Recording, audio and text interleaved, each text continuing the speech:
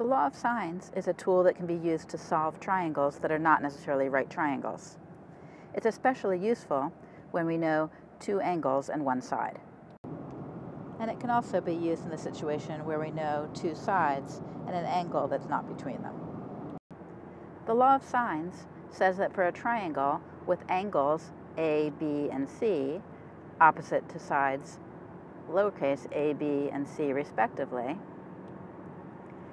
the sine of angle A divided by the length of side A is equal to the sine of B over B, which is also equal to the sine of C over C. Notice that we're taking the sine of the three angles and dividing by the three opposite side lengths. Suppose we know that angle A is 55 degrees, angle C is 67 degrees, and side B is 20 degrees. We want to solve the triangle, that is, find the lengths of the other sides and the measure of the third angle. Since we know two angles already, we can find the third angle by subtracting from 180 degrees. So angle B is 58 degrees. Now I can use the law of sines to find my remaining side lengths. To find side A, I'll use the fact that sine of angle A over side length A is equal to sine of angle B over side length B. Since I already know three of these quantities, angle A, angle B, and side length B, I can plug in and solve for the unknown side length A. To solve, I'll multiply both sides by A, and then multiply both sides by 20 over the sine of 58 degrees. That gives me that A is equal to 20 sine 55 over sine 58, which works out to 19.32. Please pause the video and use the same method to find side length C.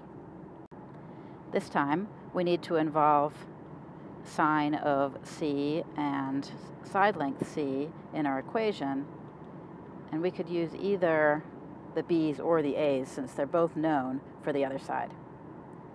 I'll plug in values as I can and solve for C. C works out to 21.71. In the previous example, we used the law of sines to find the side lengths of a triangle because we already knew the angles. In this next example, we're given some side lengths and we're going to need to solve for some angles. This can be tricky because when we write down the law of sines and start solving for an angle, we first solve for sine of the angle. But there can be two plausible angles that both have the same sign. For example, if sine of the angle happens to be 1/2, then the angle could be either 30 degrees or 150 degrees. In some cases, this can lead to two possible triangles that both have the conditions given. When this happens and there are two possible solutions, I call this an ambiguous case. With that warning, let's figure out the details of this example. Plugging in my given information into the law of sines, I'll focus on this portion of the equation where there's only one unknown to solve for. First, I'll solve for sine of A, which is 8 times sine 40 degrees over 7, which works out to 0.7346. From the unit circle, I can see that there'll be two possible angles with this sine, one in the first quadrant and one in the second quadrant. If I take sine inverse of both sides of my equation, I get the solution in the first quadrant, which is 47.27 degrees. Since this angle right here is 47.27 degrees, so is this angle here, and so the angle that I want in the second quadrant I can get by going 180 minus 47.27 degrees, which works out to 132.73. One of these possible angles is an acute angle, the other one an obtuse angle, but both are possible configurations. I'll sketch the possible triangles. In both triangles, side length A and B are the same, and angle B is the same, but everything else is different. We can continue to solve for the other angle and side in each case. In the left side, I'll call this case 1, we can solve for angle C by taking 180 degrees minus angle B minus angle A.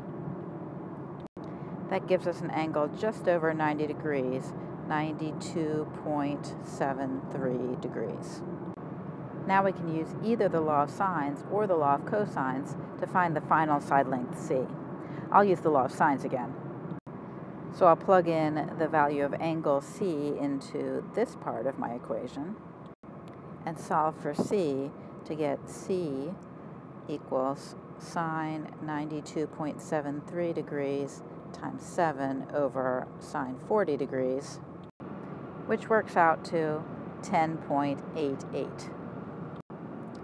For the right-hand triangle, we can carry out the same steps to get angle C, and now plug into the law of sines to get side length C. We've finished solving for the two possible triangles with these given side lengths and angle. In this video, we used the law of sines to solve a triangle in two different situations.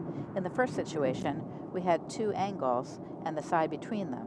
So that's an ASA triangle for angle, side, angle. In that situation, we ended up just using the law of sines to solve for side lengths, and there was no ambiguity. In the second situation, we had a triangle where we knew two side lengths and an angle that was not between them. So I'll call that SSA. And in that case, we did find two possible triangles that would work. The SSA situation doesn't always give two possible triangles. Sometimes when you go through the two cases and figure out all the other angles and side lengths, you'll get an impossible situation. An angle, for example, that has to be negative because the other two angles add up to more than 180 degrees. But you do have to be on the lookout for two possible triangles when you're solving a triangle with the SSA information given.